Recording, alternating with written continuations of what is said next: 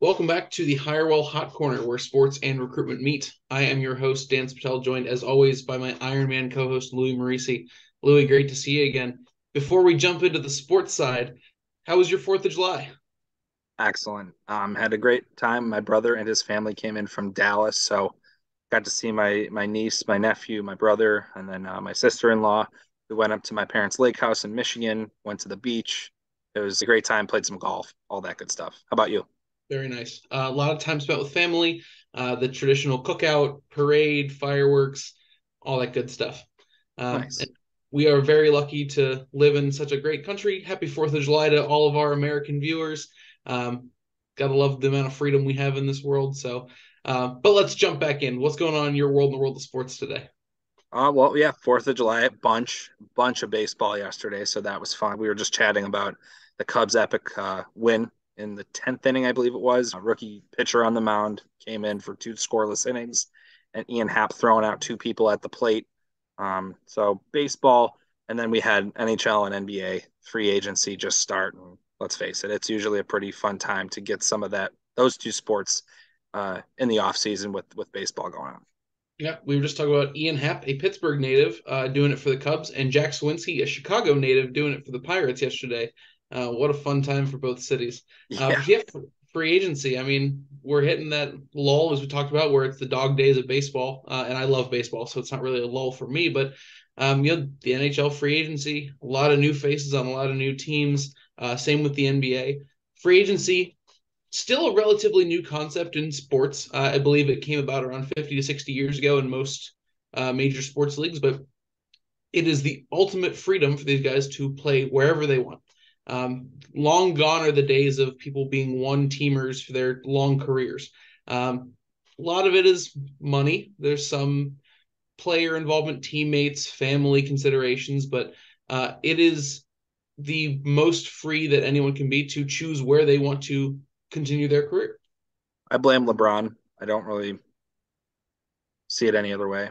I won't dive into my personal thoughts on him, but I think he kind of started that with the whole build whatever team you want in Miami when he did it with Chris Bosh and Dwayne Wade. We won't go down that rabbit hole, but yeah, I mean we're seeing so many signings, big impact players, and the big impact players. Let's face it, they're the ones that really get to dictate it more than just an average player. But we're seeing from an NHL standpoint, haven't felt like there's anything crazy that's gone on, nothing out of the ordinary. Some people moving franchises and all that, and sign and trade, all that.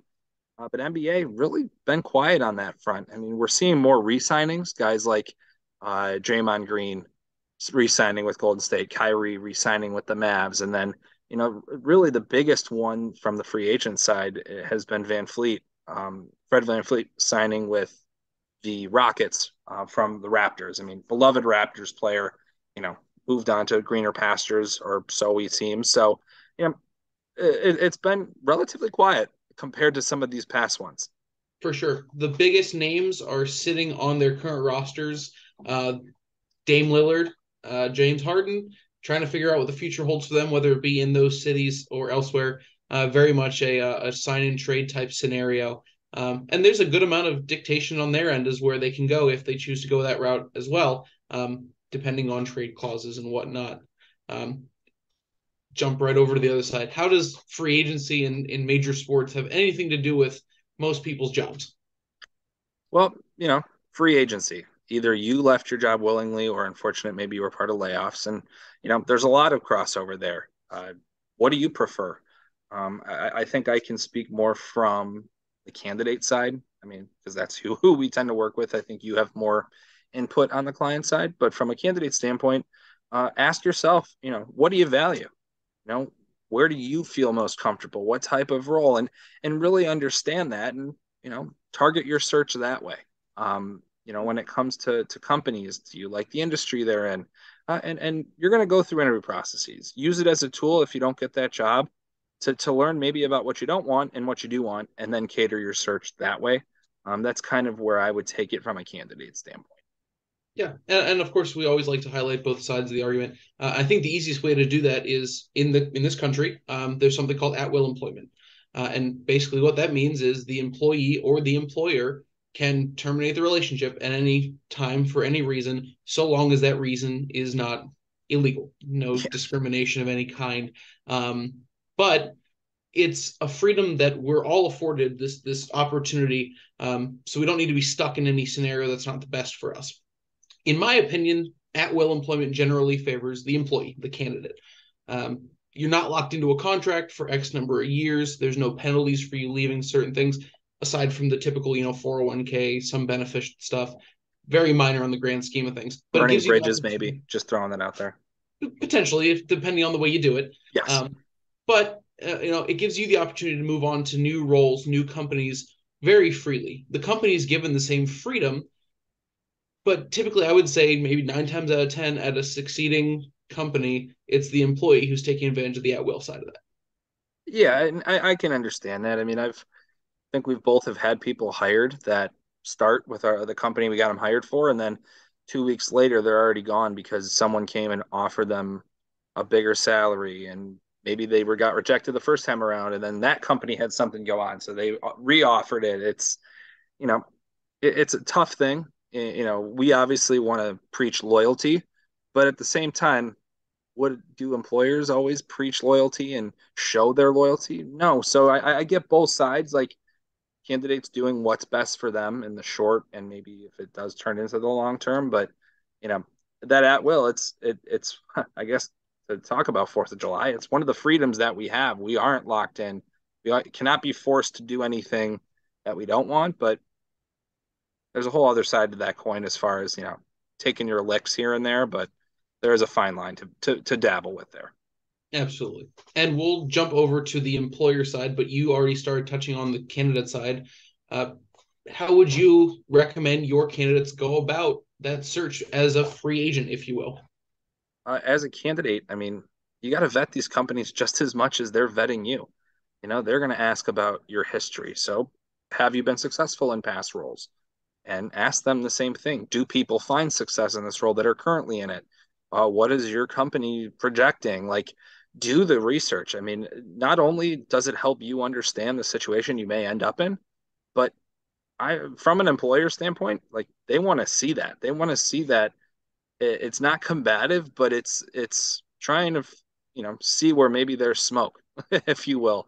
So I think again, just do your research and vet as much as you can. Ask the right questions. You don't have to do anything you don't want to. You don't have to accept a job you don't want to. That is true. You can go as quickly or as slowly as you'd like to. Again, this whole point of this is you're not locked into anything, you're not tied down. But we always have to put that disclaimer in that don't take it for granted because employers have the same freedom and the same rights that you do in terms of this. Yeah, Looking at it from an employer side, how should an employer go about their search? We touched on what candidates can do. Vetting is an important part of it. Obviously, the interview process does that from an employer standpoint. And we touched on it last episode. Are you committed to hiring? It's a huge commitment, a big undertaking, especially for your hiring managers, anyone interviewing throughout the process, the recruiters you work with, and the candidates involved. So, for lack of a better term, don't half-ass it because it's not going to work out in your favor. yeah, and you have to be committed to it. I was explained to it by someone else. When you're on the recruiting side, like you're on the staffing side, like we are, you know, recruiting is our sole priority. We can't actually say that for our clients. That's why they're utilizing us in the first place. But there has to be that buy-in. Like if you don't think you should hire someone, you're probably not going to pay attention to it. So is it approved financially around the company? Is it a need? And is it something that is, a top priority? Because those are the things that can either make or break a candidate experience, success in hiring. So, those are the things you got to ask yourself as an employer. And, you know, ask yourself, like, where do you see yourself? Like, if you're hiring, how many people do you think you need to actually see, speak with in order to feel comfortable? We've touched on this before. Like, don't wait for the nibble. There's not always going to be that unicorn that you're expecting. So if you are hiring and committed, go with someone that you like. Don't always wait for the greener pasture, if you will. Yeah, I think the stigma that you always have to see X number of candidates to make an informed decision, it's kind of far-fetched. I mean, you work with recruitment professionals, whether they're internal recruiters, whether they're an agency you're working with like a Hirewell. If they're doing their job and they're doing their job to the best of their abilities, the people that they're putting in front of you are strong candidates. And maybe depending on the market, you might find 10 strong candidates. Fantastic. Love that for you. But in some areas, you might find one. Maybe if you're lucky, you find two. You can't wait around because I guarantee you those top candidates, they're not waiting around. I don't know about you, Louie. From my standpoint, I've seen a slight increase in multiple offers in front of one person at one time. Seen a decrease in people responding looking for new work because they're getting a lot of attention from a lot of different areas if they have a very niche skill set that is ever increasing. I work for a client, they work in the food industry, and they have an ERP system. Not many people have the specific skill set from a development standpoint that they need. And so finding those are very difficult. When we find one, we jump on it. All this to say, don't wait around, build out a process and stick to a timeline that you set for yourselves. Yeah, and every role, there's going to be more or less people that fit the mold. The ones that are a little bit more broad don't require specific experience. Yeah, you might need to go through 15, 20. Whereas a role like you're hiring, those are the Damian Lillards, the James Hardens, like those are the guys that get to dictate a little bit because they are such a commodity. There's not many of those people that check those specific boxes.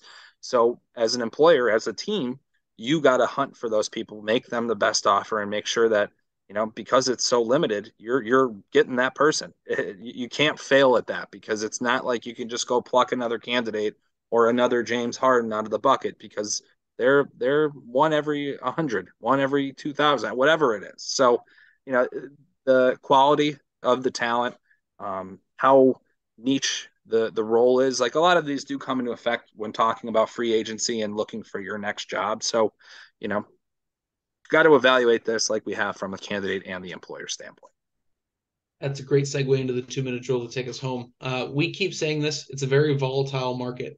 From an employer standpoint, you hit the nail on the head. You got to be aggressive. You can't be passive in these half-hearted searches. If you need something, you got to go get it. If you find someone that fits the criteria and you're excited about them, don't waste your time. Louie, from a candidate standpoint, what can we do in this market for them? Uh, Keep working at it. I know it's not easy. Apply, readjust as far as where you're searching because maybe your interests change. Maybe you're learning more about yourself. So do your homework as much as these employers are and really make sure that when you're applying to places you can see yourself working. Don't waste your time just spraying and praying, hoping that your email finds the inbox of someone random on a company that you might not even really like. So be targeted, be strategical, and I'm hoping that these help you folks who are looking for jobs. A couple of these tips really help out. I think for the most part, on both sides, creating a plan and sticking to it is a simple key to success. From a 76er standpoint, you got to trust the process, and something will come up down the road. Yeah, yeah, no, and what a way to segue back to sports as always. And disclaimer, I'm thinking Embiid might end up being traded at some point if they can't figure it out there. Oh, that's a hard one to hear if you're a Sixers fan. Yeah, sorry, I don't know many, so Yeah, that's okay. I got a couple, but always come full circle in this show. So, well, yes, on behalf of Louie and myself, thank you once again for tuning into the Hirewell Hot Corner. Please do join us again in 2 weeks for our next episode. And as always, stay classy, LinkedIn.